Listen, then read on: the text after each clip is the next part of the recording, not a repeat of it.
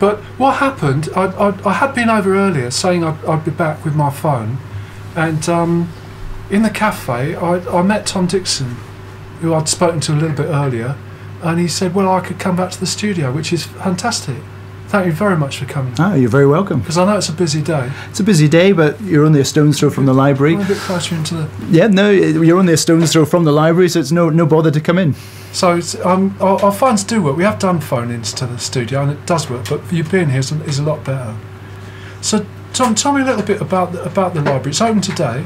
Yeah, it's an exciting day. Exeter Library is reopening to the public after a 2-year refurbishment.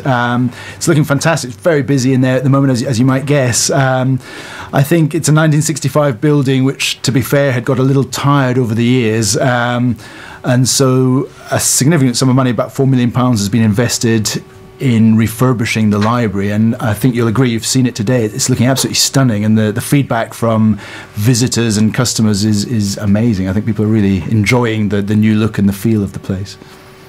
So the stock of books is much the same, would you think? So the stock has been significantly refreshed and replenished, so I think people will be, I hope they'll be very surprised actually. It's been reorganised, and the layout is different from how it was previously, but we think that's a massive improvement, particularly with the children's library now occupying the reference section. And we've opened up access into Rougemont Gardens. People can now walk through and see Rougemont Gardens, and the cafe, of course. The cafe is a big improvement. On this show, we tend to obsess about coffee. We're here for 2 hours, you see, and we're not allowed liquid. It will ruin the equipment. Well, that's tough, isn't it? No, I'm a fan of my double espressos, I have to say. So the technology direction we want to go in is broadcast quality MP3 files from a coffee source, so a cafe, a library.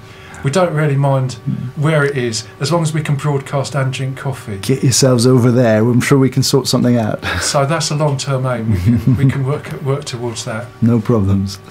Because the projects that you particularly work on, should we talk about the FAB LAB first of all? Yeah, so I work for the economy team at Devon County Council, and we've been trying to get this idea of a FAB LAB off the ground for a couple of years now, and we're very excited that today we're able to offer a preview of the first FAB LAB in a public library in the UK, we think.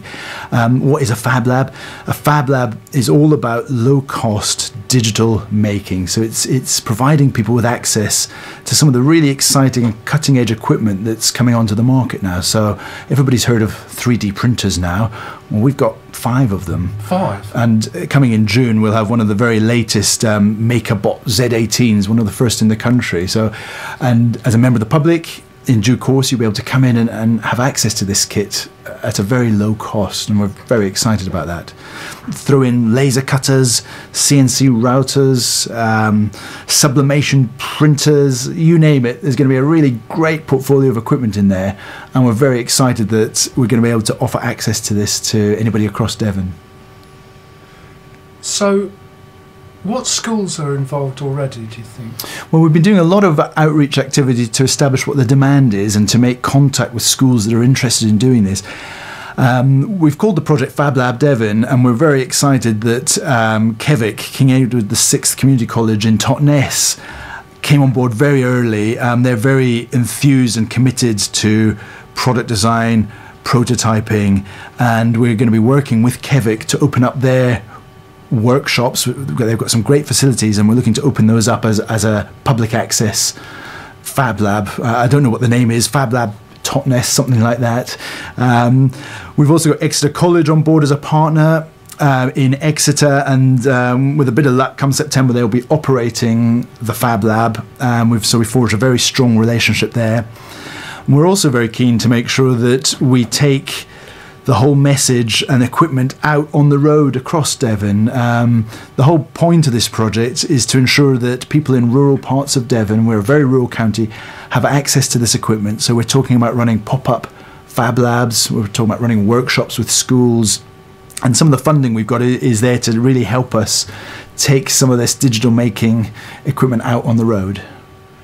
So do you mind, I'm going to go a bit off topic here. Just because we've got a question I'm going to ask next week, and it seems to fit. So if I get in a complete muddle, JD will be ready with a track of music. No worries. We'll regroup afterwards. At the TEDx talks that was in Exeter not long ago, there was quite a lot of discussion about the curriculum for computing at O-level, A-level. Absolutely, yeah. And I was there, yeah. The emphasis seemed to be on coding, very much on the coding level as being a high priority with the new curriculums. Let me just explain this a little bit as to what struck me and what interests me about it. So that was sort of contrasted with the ICT as it has been, which was a sort of skills level, and there was almost nothing at all about digital literacy. In other words, as I understand it, just using computers and technology in the course of everything else that goes on. So what you're doing seems to be at the other end from coding, but maybe it isn't. Maybe the things fit together. They fit together very well. We are doing a great deal with Raspberry Pis and with coding. You're probably aware we already run Raspberry Pi jams in the library where you're familiar with the Raspberry Pi? I've seen the Raspberry Pi. Little programmable device, which is really great for getting kids and older people enthused about coding.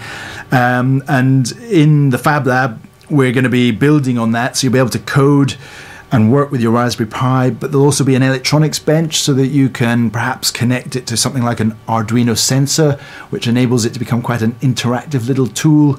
And so, no, I think the coding piece and the electronics piece is very much part of the package we're looking to offer in FAB Lab.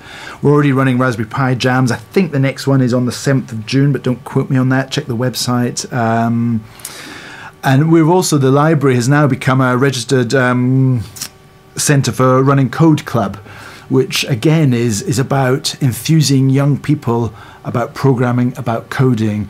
And so, no, I would very strongly emphasise the link to coding, to digital making, and that it is about trying to encourage people to be creators and not consumers. So putting the tools into people's hands, young people and old, for them to be able to make and do and program the equipment and objects that they want to do.